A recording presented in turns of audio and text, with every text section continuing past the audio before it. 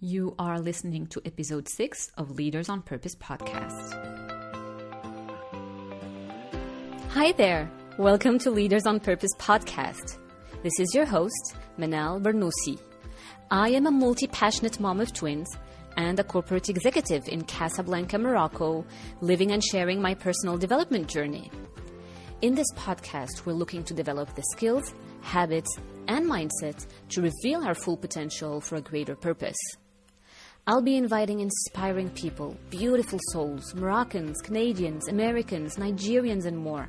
People from all backgrounds and different nationalities to inspire us to live our true purpose and create great impact. So join me every other Sunday and let's make this happen.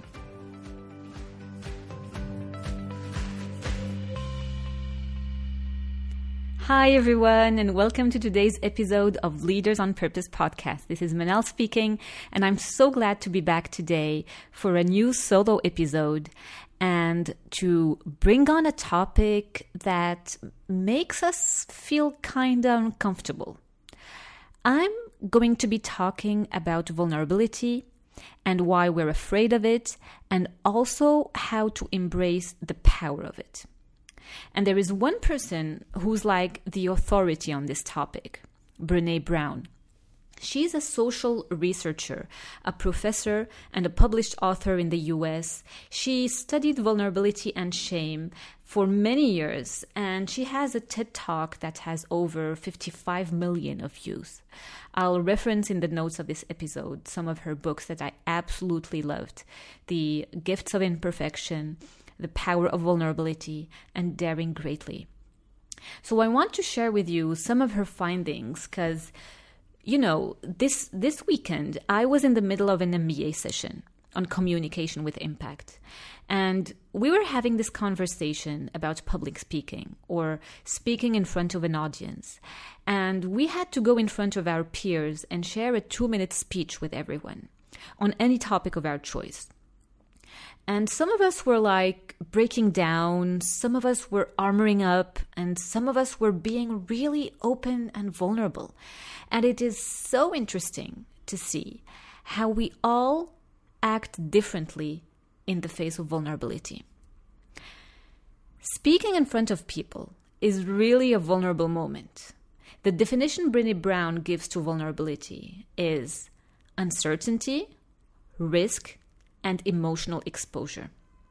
And it is interesting to see how our reaction to that is so different. One thing is for sure, vulnerability does not leave us indifferent. It either makes us bond with the person that is emotionally exposed, or it makes us feel uncomfortable. So I wanted to break that down and understand, why do we struggle so much with it? The reason why most people, I would say 95%, maybe more, can't be vulnerable is because they view vulnerability as weakness. I think the biggest myth about vulnerability is that it is weakness. A lot of people were raised to believe that. It was modeled maybe by a parent, by leaders around us. We are in a culture where we see that a lot. That to be vulnerable, to be open, to be exposed is to be weak. And the truth is, what Brené Brown found in her research, several thousands of pieces of evidence, interviews with people, extracts from journals, years and years of research, is that in fact, vulnerability is the greatest measure of courage. Vulnerability is about the willingness to show up and be seen even though there is no guarantee. She says vulnerability is the most accurate measure of courage. She has over 13,000 pieces of data collected over 20 years, and she cannot find a single incident or story of courage that was not completely underpinned by vulnerability. When people are asked about vulnerability, they say things like, vulnerability is the first date after my divorce. Vulnerability is starting my own company. Vulnerability is taking responsibility for a mistake I did at work and owning it. Vulnerability is sitting next to my wife who has stage 3 cancer and making plans for our younger kids. Vulnerability is asking for a raise. Vulnerability is sharing an unpopular opinion. Vulnerability is saying I love you first. Vulnerability is knowing your kid is into music and has big hopes for joining the school orchestra and supporting him and encouraging him for that, but knowing it's not going to happen. Vulnerability is sharing your music or your art with someone else. Vulnerability is exercising in public, even when you're overweight.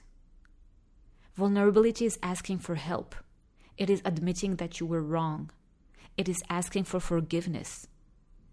It is trying to get pregnant after 3 miscarriages. I just don't see how it can get more courageous than that. This is the world we live in. We live in a vulnerable world. And we need to learn to process it, not to tap away from it, to lean into it. And one of the most common examples that came from her research was picking up the phone and making the call to someone who has just had a great loss. You know, the phone is there and you're like, what am I going to say that's going to make it any better? There is nothing that I can say that will make it better except that I am here, I'm hurting with you, you're not alone. Then you go, maybe this is not a good time right now. I'll call in an hour. And a couple hours later, you say, well, it's dinner time. I'll just put the kids to sleep and I give the call, right? And then what happens when an hour turns into a day, that turns into a week, and it's a month later, and you run into that friend at the grocery store, and you didn't call? But then what is the feeling that you get when you do make that call and you hang up? To me, that feeling is when I am aligned with my values. And courage is one of my values. And you just can't get to courage without walking through vulnerability. Period. So we bought into this myth that vulnerability is weakness, when in fact, it's the birthplace of courage. To me, starting this podcast was definitely a big moment of vulnerability. You get into that spiral of self-doubt. Are my ideas any good? Why would anyone listen to me? There are so many great podcasts out there with great production teams. How would a small podcast from the corner of my desk make any difference? I am expected to fit in. This is not fitting in for a corporate executive, and it goes on and on and on. But you know what? That is just being human. And working through that vulnerability, sitting with it, embracing it, and using it to grow and show up no matter what, is a far greater experience than closing off and tapping away.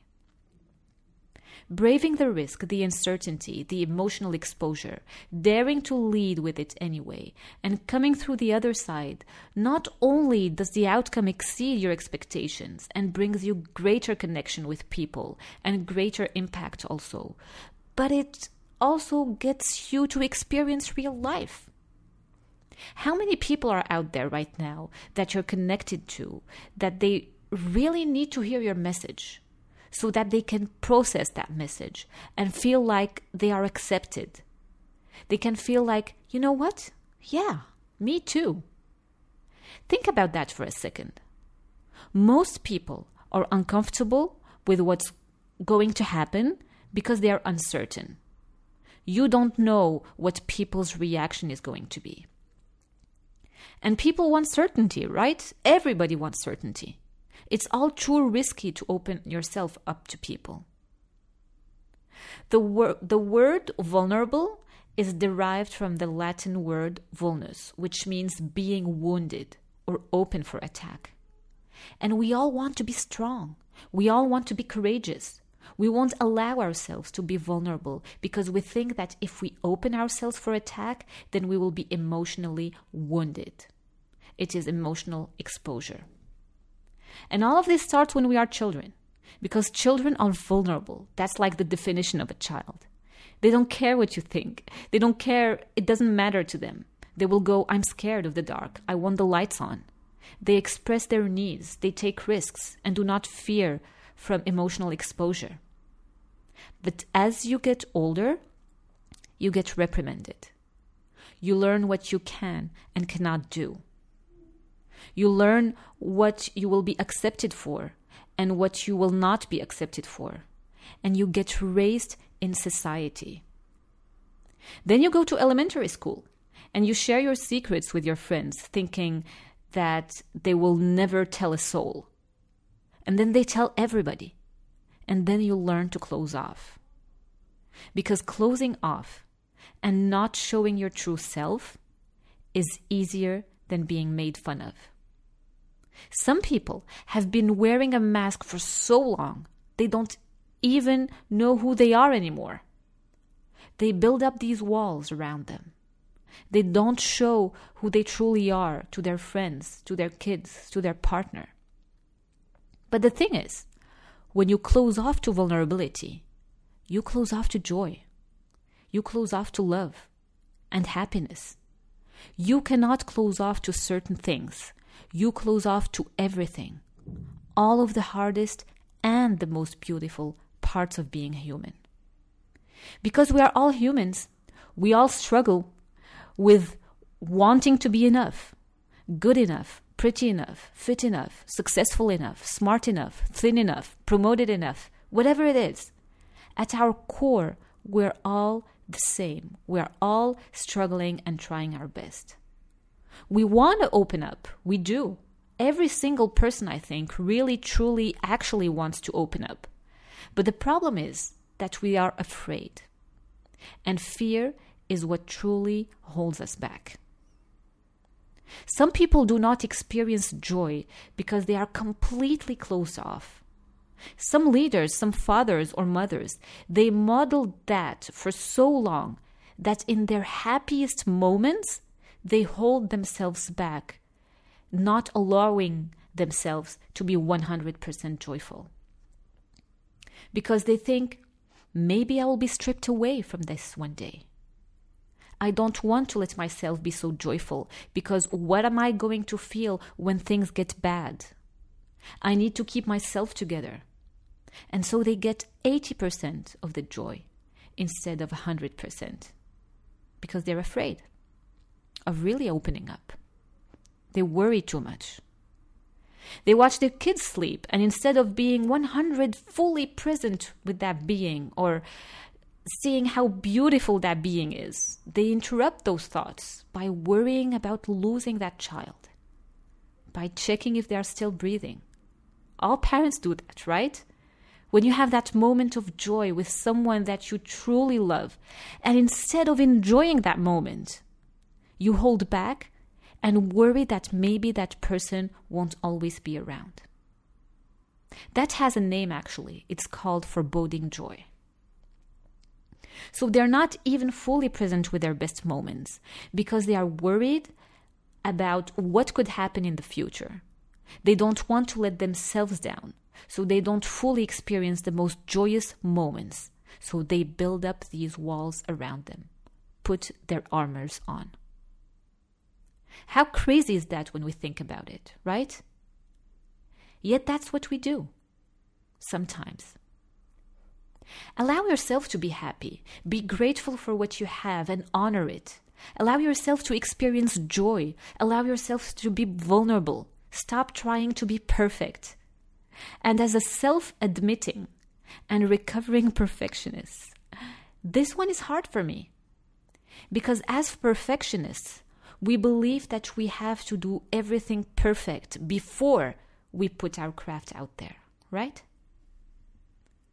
But what we are doing in reality is we avoid or minimize the pain by delaying. Instead of working through that feeling of self-doubt, we keep perfecting. Perfectionism is not self-improvement. Perfectionism is a mask that you wear as a reason, let's say, for instance, that you're not putting out your music out there, because you are truly afraid of not being accepted. So you say, oh no, my painting isn't done yet. It is not perfect yet. So I haven't brought them out to the public because I am a perfectionist. No, you are not a perfectionist. You are afraid of not being accepted. You are afraid of failing. You are afraid of success. Perfectionism is a mask that we wear. It's the mask that we wear so that we don't have to truly come in contact with our fears. So I don't let this fool me anymore. When I'm delaying something because I'm waiting for it to be perfect, I try to lean in to that discomfort. I try to let go and detach from the outcome. I give a call to a dear friend to process through those feelings. I'm not saying it's easy. I'm simply bringing in that awareness and I sit with that feeling. In Brené Brown's work, perfectionism is correlated to depression, anxiety, addiction. It is absolutely not correlated to creativity and joy. It is literally impossible to be perfect. Perfectionism is self-destructive. It is an unattainable goal. Remember this quote, done is better than perfect. Continuous improvement is better than delayed perfection. So getting some things done is better than having them perfect. So how do you embrace vulnerability? I want to talk about that because we need a way out, right? We need to first learn to be comfortable letting our armor down, putting our masks down. Especially now as adults, we need to learn to live with courage, to live with purpose, and live with connection. Because we have closed ourselves off for too long. And in relationships, the last thing that we want is for people to see us, to be exposed, right? But the first thing we want in them is to truly see them. Well, that doesn't work that way. Where relationships don't work out like, well, you show me 100% of yourself and I'll show you 50% of mine. We want to know the real them. We want to know the person they hide from everyone else. So in order for you to have true deep relationships with people, you might have to be the first one to open up and be vulnerable. You are the one listening to this episode, not them. And the first step to open up and be vulnerable is to believe that you are enough as you currently are. Can you improve? Sure, but you need to accept that you are good enough right now. You are pretty enough. You are fit enough. You are successful enough. You are rich enough. You are smart enough. Could you be better in all aspects? Absolutely. But you have to accept where you are currently are in order to improve to where you want to be. And just because you might not be where you want to be physically at, for instance, doesn't mean that you can't start looking at yourself as fit enough right now. You have to tell yourself that you are enough, because if you are going to be vulnerable with everybody else, well, let's be vulnerable with ourselves first. When was the last time you truly opened up and looked at the mirror and said, I love you. I accept you. You are awesome and beautiful as you currently are. Are we going to improve? Hell yeah, we're going to improve. But before I fix you, I need to accept you. Have you ever done that? Try it, genuinely. Last time I did a gratitude meditation where you scan each part of your body and feel deep gratitude for it. Gratitude for your heart that is pounding for you day in, day out to keep you alive. Gratitude for your feet that keep you up even though you put them through all sorts of uncomfortable, suffocating high heels, right? You see, we take so many things for granted, but feeling grateful for what we are is the first way out. Because when you believe that you are enough, it makes it easier to be vulnerable with other people. Because if you truly believe that you are worthy as you currently are, you don't need that worth in other people. When you fully, truly, 100% accept yourself, you don't give a damn about what other people think about you. Why does that matter? Because then you can open up and be who you truly are, and it doesn't matter what other people think about you because you already love and accept yourself.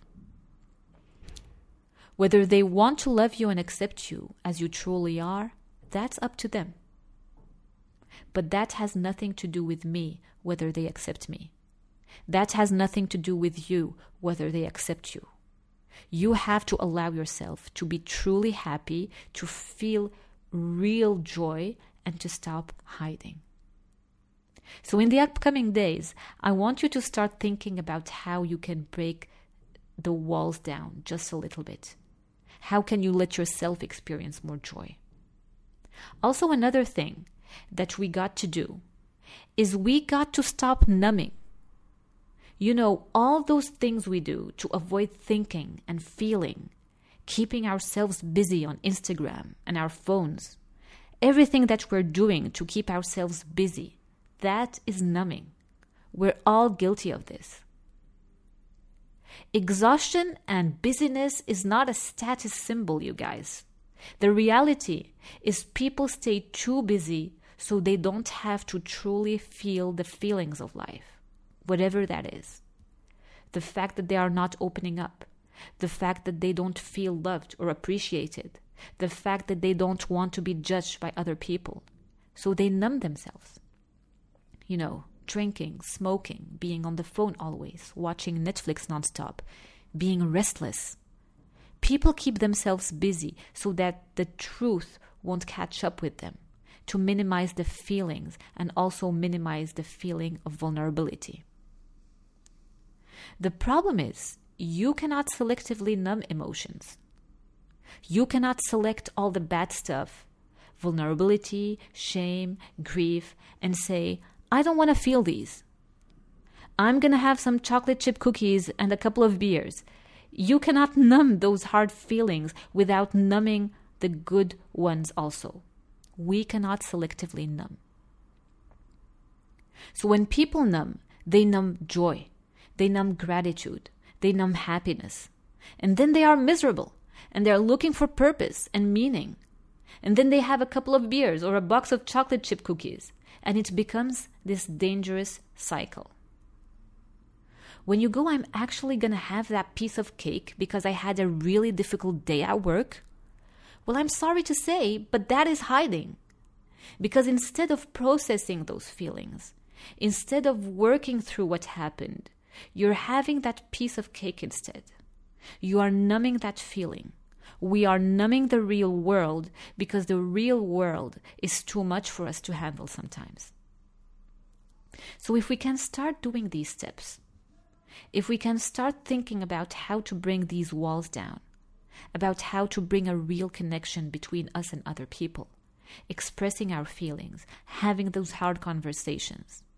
Because what makes us human, what makes us different from other species, is our ability to make deep emotional connections. We as humans are hardwired to want to be connected to others, emotionally, spiritually, physically. We want to be seen. We want to be felt. We want to be heard. We want to be valued. We want to give and receive without getting any judgment. And for that, you have to learn to be comfortable with vulnerability. We have to stop numbing. We have to learn to be the first one to take that step. It is a necessary thing in order to be truly happy in life, to be open and to be seen. It takes courage to take that first step. If you're listening to this podcast, you might need to be the first one because the other might be not listening to this podcast or having the awareness that is needed. You have to have the courage. Don't be afraid of being looked down on. The one that is vulnerable is never looked down on. They are always seen as courageous and looked up to. If you see someone being vulnerable, authentic, and open on TV, you don't go, what a weak person. If you see someone that is sharing their true, raw, authentic life story, you go, yeah, I feel you. I know what you're talking about. And that is the true connection that we all want. And let me clarify something. This is not about personal disclosure. It is not about laying out all the details of your personal life in the office. It is not about that. There are ways that you can maintain your privacy, but still be vulnerable. There are some vulnerable and authentic leaders who personally disclose very little. And there are some leaders who disclose everything, and they are the least authentic and vulnerable people. So for instance, if there's something going on in your life and you're thinking about your coworkers, you're thinking, how can I be vulnerable and authentic if I don't open up and talk about everything, which I absolutely don't feel like doing? You can maintain your privacy and still lean into that vulnerability. You can say something like, guys, I'm really struggling right now. I've got some stuff going on and it's hard, and I wanted you all to know. So what support really looks like for me is that I will check in with you if I need something. I will bring it up when it's helpful for me. But I would rather not have to field a lot of questions about it. That's what I need right now. That's it. You're human. You're authentic. You're expressing your needs without hiding away or closing off. Many leaders in the corporate world think that if they allow discussing shame and vulnerability in the office, they would be looked at like being weak or unprofessional. The thing is, in order for transformation to happen, in order for there to be success by any metric, money, stock price, market share, whatever your metric is, you cannot get there without brave leaders and courageous cultures. If your company and your success metric depends on creativity and innovation, and you set up a culture where vulnerability is seen as weakness, don't expect great results. Don't expect the creativity.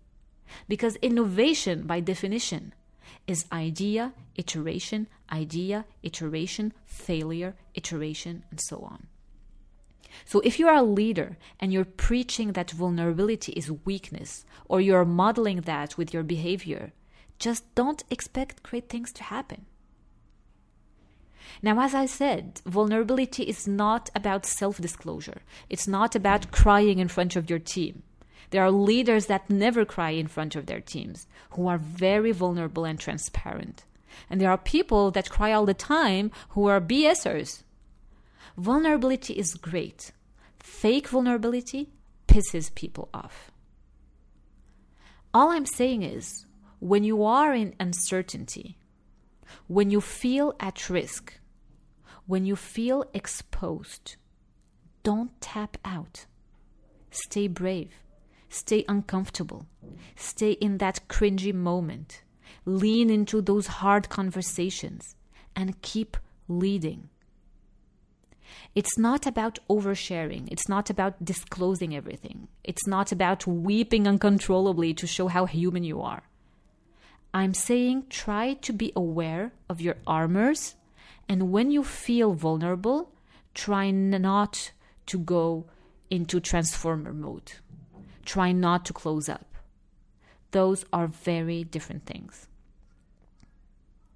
So let's let ourselves be seen, deeply seen. Let's love and appreciate with our whole hearts, without holding back, even if there is no guarantee, and even if it's really hard.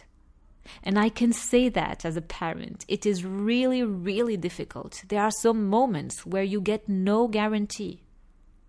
Let's practice gratitude and joy in those moments of terror when we are wondering, can I love you this much? Is this too good to be true? I better not talk about that promotion or raise, or it could all go away. Just stop. Instead of catastrophizing, just stop and say, I am so grateful. I am so grateful because if I am this vulnerable, then it means that I am alive, just fully alive. So that's what I've got for you for this episode. If you like what you hear, please share on social media.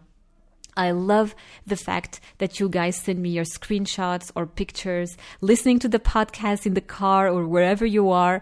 I love receiving those. I really do. I appreciate you for doing that so that other people can listen to this content. You know, there is no fancy production team behind me. I don't have a team helping me do this, actually. I'm literally sitting on my desk right now with a microphone and a laptop, and I'm putting this message out there for you to hopefully support you and inspire you. And it only grows when you guys share this message. So I truly, truly appreciate you for sharing it. And if you do share it, go ahead and tag me on Instagram at Manal Bernousi, all attached. That's MANALBERNOUSSI. I appreciate you for spending your time and energy with me, and I hope that you have an amazing day. That is it. Thank you so much for spending your most precious asset with me, which is your time. I am so grateful. If you like what you hear, please take a quick second to hit subscribe, write a review, and share with a friend. Spread the love. If you think it's something they could benefit from, that will make a huge difference to keep this podcast going. I make it my mission to bring you as much valuable content as possible and absolutely incredible guests. I am back every other Sunday. Thank you so much again for listening, and I hope you have an amazing day.